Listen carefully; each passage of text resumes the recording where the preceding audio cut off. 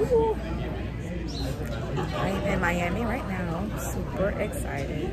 Heading to Costa Rica, my first real solo trip to where it's like I'm without a car, without anything, so please have your passport.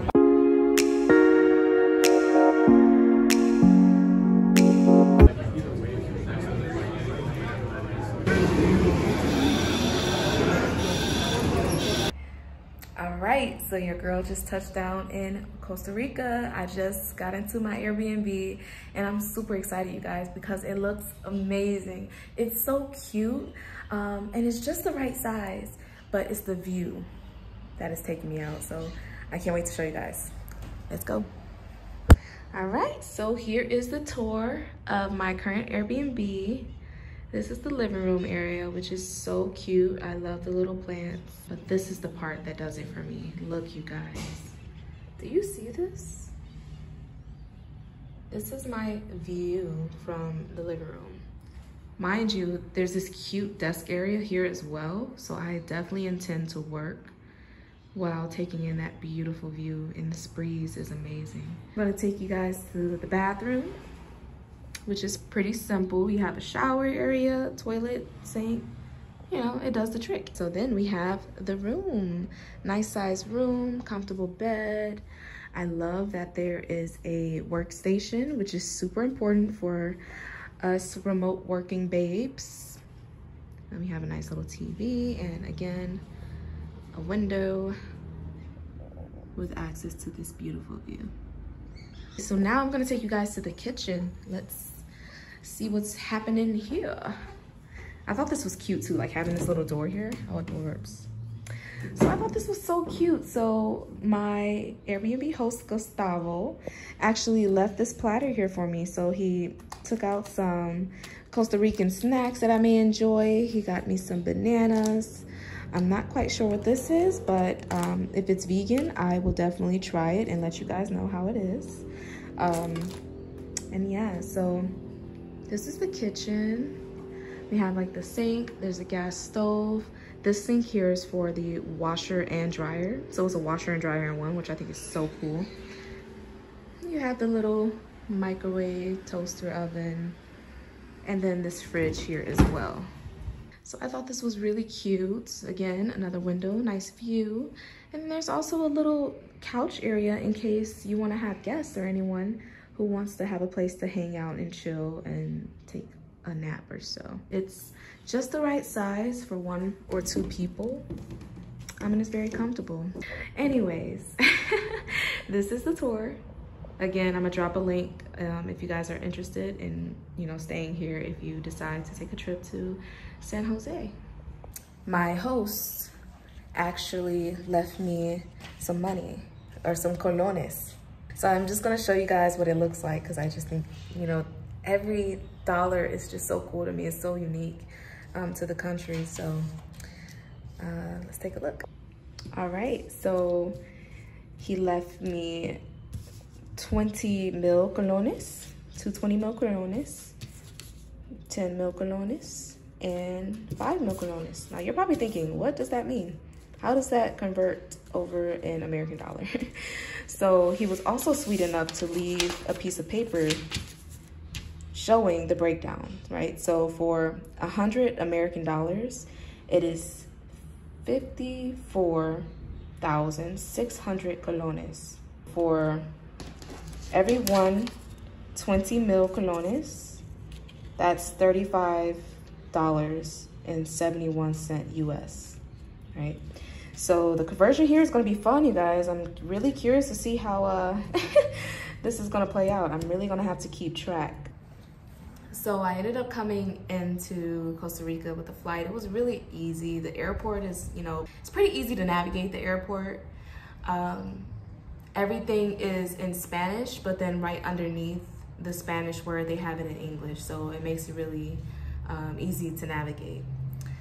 Now, went through immigration, went to customs. Of course, they asked you the typical questions, you know, why are you here? How long are you staying for? What do you do for work? And when are you returning back home? So went through that process. It was really simple. The guy I had was nice, thank goodness, because some of them are really intense, like really intense. But the guy I had was pretty nice. So that went pretty seamless. And also them checking your bags. That was actually scary easy. Like, you just walk up to this, to the station, and you put your checked bag onto this little machine. It's almost like going through security again. It scans your luggage, and then you just pick it up and you're good to go. That's it. Oh, you guys, do you hear the birds? Oh my goodness.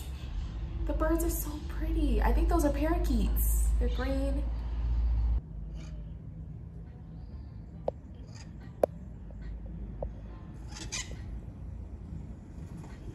Okay, sorry, I just got distracted. Oh, there they go again. Okay, focus. Okay. Yeah, so anyways, yeah, so going through customs was pretty easy. They scan your luggage and then you're good to go. So this is the part that gets a little spooky. I get to departures, or get to the exit to leave the airport, and I'm like, okay, I want to get an Uber to my Airbnb. And you know, there's taxi drivers everywhere, and they're like, no, you can't get an Uber, that's illegal. I said, what are you talking about? Like, I've seen online, multiple people said I can get an Uber. My Airbnb host said I can get an Uber. What do you mean it's illegal? So at first I was like, they're trying to play me like I'm stupid, like I'm dumb, because I'm like, I know that I'm able to get an Uber. So I did just that. I ordered an Uber. Backfired. Hear me out. So I ordered the Uber. So the Uber's coming and it says, hey, meet on departures, yada, yada, yada. And I'm looking for it and I'm like, I can't find it. So it turns out the way you exit from immigration, since you are coming from another country, I believe there's a different exit, right? So where my Uber driver was trying to meet me, I literally couldn't get to that location because I was stuck on this side of the airport where, you know, international arrivals come in. So I'm going back and forth with this Uber driver. I'm like, look, I can't find you. Can you find me? Can you meet me here? And it was just some hassle.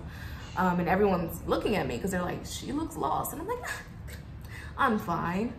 Don't worry about me. And they was like, yeah. So, you know, after, I want to say the 5th person, because I kept saying like, do you guys have Uber pickups? They're like, no, Uber's illegal. I'm like, what do you guys mean? What do y'all mean? What do you mean Uber is illegal? I didn't understand what they were trying to say was Uber cannot go to their airport. It's not saying that it's illegal in general. It's just saying that they have laws to which Uber drivers can't pick people up from the airport. Turns out Uber is illegal across the whole country. I just had to find out the hard way. I will leave a link in my description to the video in which I explain a bit more about this Uber situation here in Costa Rica, because it is wild, y'all.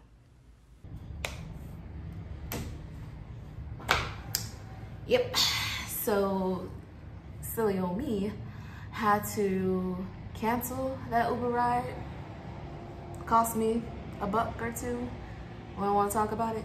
And I had to get a taxi anyway. So long story short, if you're coming in internationals, just get a taxi. It will save you money in the long run. Just get a taxi, or set something up to where you could have a private company pick you up from the airport, because Ubers are illegal apparently. So yeah. All right, so that is day 1 of me arriving to Costa Rica.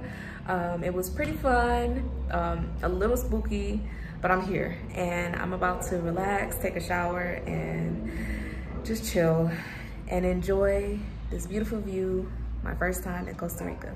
So stay tuned. I'm gonna post some other videos of my day-to-day here. I'll be staying here for 3 weeks. So I'll definitely let you guys know. All right, peace.